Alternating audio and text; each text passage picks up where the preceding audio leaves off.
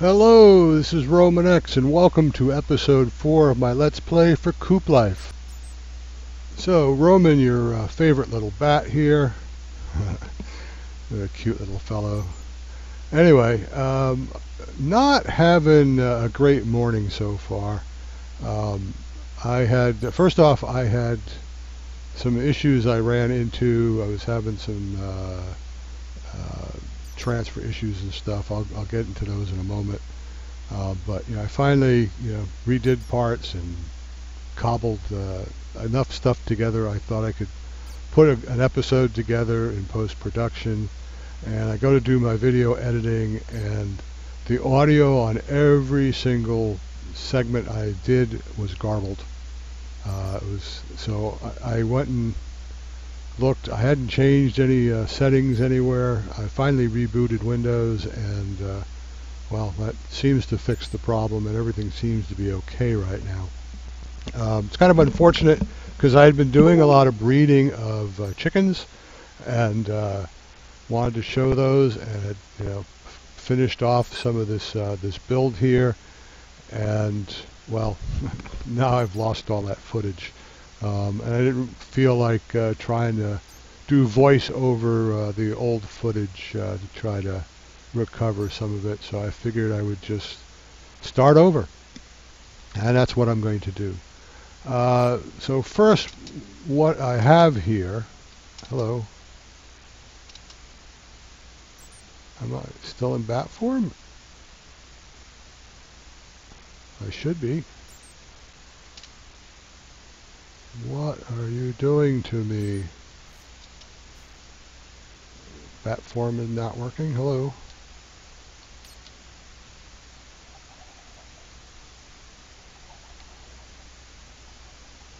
I'm not flying for some reason. As I say, it is not a good day. My bat cannot fly. Well, this is going to make things a little more challenging. I don't know why my bat form is not working. I show up as a bat, but I can't fly. Huh. Okay. Well, scratch that then. I'll have to figure that out later. Anyway, what I did here, I have a bunch of nesting pens. I've set these up as pairs so that I can control the breeding in them. Now, what I had done before, when I had a whole pile over there, I was just kind of getting some random crossbreeds from them. Basically, a chicken will, in a nesting box, basically any adjacent nesting box to either side, front or back, it has a chance of randomly crossbreeding with one of those. It doesn't work top to bottom, but it works off to the sides. But I wanted to control which ones I was getting. In here, I just made a huge pen, just for throwing extra chickens in, or chickens maybe I didn't really care too much about. I made a range collector from Actually Additions. Now, this does not require power. It will collect in a 6-block radius. Now, I am having some issues with stuff kind of getting caught around the edges of the fence. I thought maybe, I originally had it like out one more block in every direction, and that was happening, and I thought, well, maybe it's because I got fences there and they're not really full tiles, so I brought it all in one. I'm still having the issue, so I think it's just because they're fences. I think I'd have to go to solid blocks, and then that problem would probably go away. Underneath that range collector, I have a transfer node for items from Extra Utilities 2, some transfer pipe running down, and I can actually dig up some of the dirt here to show that. It runs down to here, and under this drawer controller from Storage Drawers. Then I have some more transfer pipe here coming off of the nests, and I'm going to break some of this because I'm going to show you how that is set up. Alright, so we've got, let me dig down one more. Alright, so you can see we've got the transfer nodes here under each of these, transfer pipe, and they connect to each of the nesting boxes. Now, there's very limited options for item transfer in this pack. Probably the cheapest, at least in terms of mods, would be these extra utility transfer pipes. They're just not terribly efficient. They're actually quite horrendous in terms of performance. And basically, if something's in there, let's see if I put, I'll stick that in there. You'll see that what happens is the node's going to start scanning along segments of the pipe. And it's not very quick. And it's going to check each segment of the pipe. So if you have a very long run, it's going to take a while before it'll get to an inventory. To make matters worse, every time there's an intersection, it's going to randomly choose which direction to be looking along. And where I have, I had an intersection here where I've got the range collector input coming in, and I have this stuff coming in. And then if I was to break this, you'll see that I've got, the same setup over there, and I had an intersection here. So stuff coming out of these nesting boxes, the node might start looking back along this way, looking for a place to put it. And, when I really want to go that way and go into the drawer controller, and if it doesn't go into the drawer controller because I've got a drawer set up for it, then I want it to go into the storage crate. Same thing with stuff coming out of there. But I don't want stuff coming out of the range collector trying to go out to the nesting boxes. Now, the way you can fix some of that is with the wrench from Extra Utilities. It's pretty easy to make. Let me just show the recipe for it real quick. It's just 3 iron ingots, a red dye, and a piece of redstone. That'll give you the wrench. Now, if we right-click on a piece of this transfer pipe, we will basically be able to block a section of it. Now, I don't want to start messing around with that because I've got it working, but I'm just going to throw a segment down here and show you what I mean. So, we actually have 3 pieces of pipe here. Let me put a little bit more down just so it's a little bit clearer. Now, each piece of pipe basically has 2 ends and a centerpiece. The centerpiece is where, if we had an intersection, that's where it would go. If I take the wrench and I right-click one end of the pipe, you're going to see that it changes. Basically what that is saying is stuff is allowed to enter the pipe from this end, but is not allowed to go out. So basically it means stuff can transfer from right to left here, but not the other direction. Clicking, I can just turn it off. Alright, so if I do this, right, stuff can come into this section of pipe from either direction, but can't go anywhere. That basically is a blocked pipe. Nothing's going to happen. I've basically just blocked this path off completely. So I tuned these up and got that not perfect, but it's still slow, but at least it's not taking as many invalid paths to check as it was before, so that does help a lot. Let's just cover these back up.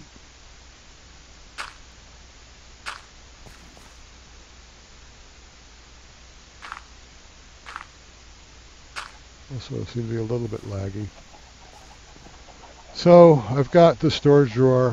What I did is I locked the drawers. I made a key. I locked these so that I only want certain things to go in here. We have all these different eggs being produced. They all have different stats. Each one of those, if I was trying to put them in storage drawers, each one of these is basically separate. They won't stack any better than that. So I don't really need to set up storage drawers for every single one of these. It just wouldn't accomplish anything. Feathers, I've got so many feathers I don't know what to do with them. All the eggs. I actually took some eggs and released chickens out into the wild. Now I did have a few eggs that I did. I don't. I saved. I put signs up here. A, to help me keep straight what's what. And let me go sleep real quick because it's dark. Make it easier to see. My little wormies out there, all alone. Okay. So I put some signs up. I'll take those out later. I put some signs up just to show what I was doing for the mutations. But I have some that I've done before, and then I pulled things up.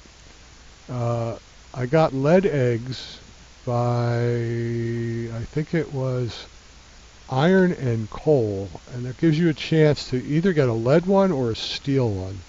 So I got both of those. I wanted to make a copper chicken. Okay, and for copper chicken, I need a yellow chicken and a cocoa brown or cacao, depends how you prefer to pronounce it. Needed 2 of those. Well, the yellow chicken's pretty easy to make because I just went out and got a yellow flour, made yellow dye. A vanilla egg and the yellow dye gives me yellow chicken. But to make this brown chicken, I needed to use a red chicken, and that's just red dye with a chicken egg, a vanilla chicken egg, and a cactus green chicken, which is cactus green made from smelting cactus and a vanilla egg. So I did that. I got those chickens, and I believe we have copper in here now. That's a redstone. Where's the? I think I might have. I probably put it in one of my nesting areas. Is it down here? It's not down there. Okay, so it's in the big pen. But I did get a copper egg, and there should be a copper chicken in there. Do we have any? I haven't seen any copper ingots yet, though. But I'm pretty sure I stuck a copper chicken egg in there.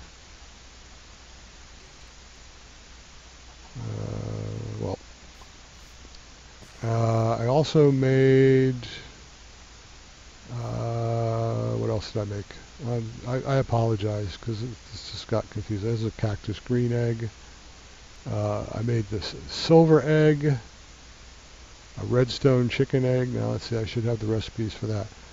A redstone chicken. You need a red chicken and sand chicken, and that can give you a redstone egg.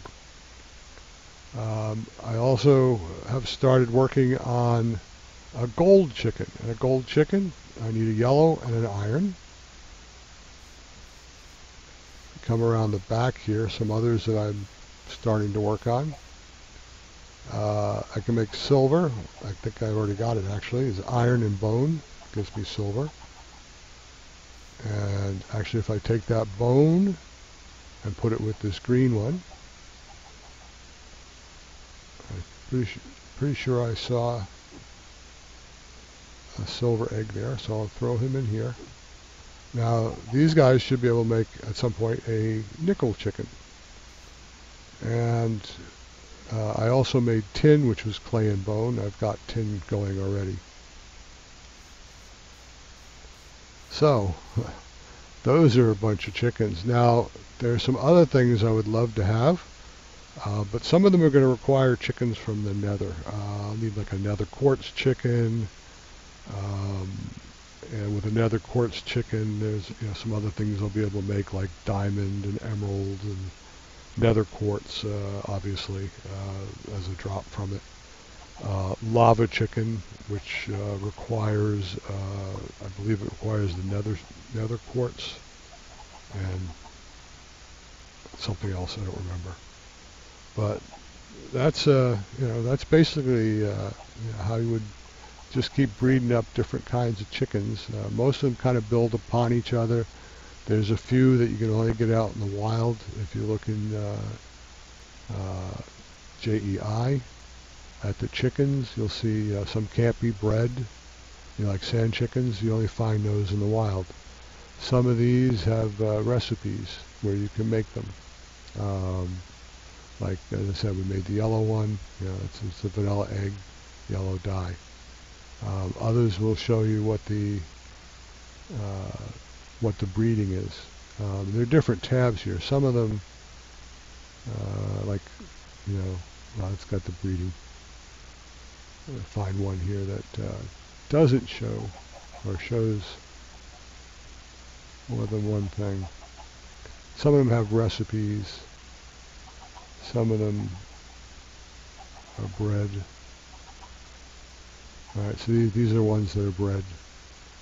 So a slag chicken, 2 slag chickens could give you a rich slag chicken. Netherwort chicken, so this is where I need to get the brown, and a glowstone. And to get glowstone, you need a nether quartz chicken, and that's only available in the nether. A yellow chicken, which you craft, that'll get you a glowstone chicken. Okay, and it's like, that'll give you glowstone, but I can breed that with the tin chicken and get lumium, or the brown chicken and get netherwort. So if you play around and sort of work your way through these, you'll see what kinds of combinations, and they build on each other.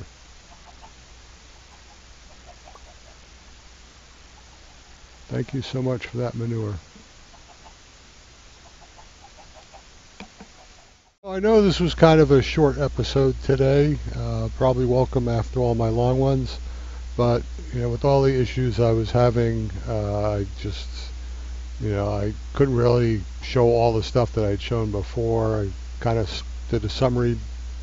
Next episode we'll probably go to the nether, try to get some of those nether chickens.